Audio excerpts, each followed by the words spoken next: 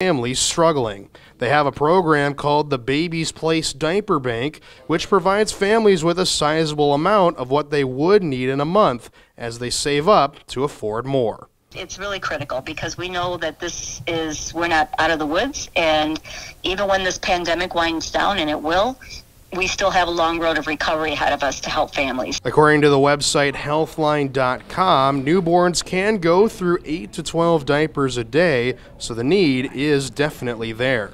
And if you'd like to make a donation, we'll have that information on our website, waow.com. Isaac Dienison, News 9 WAOW.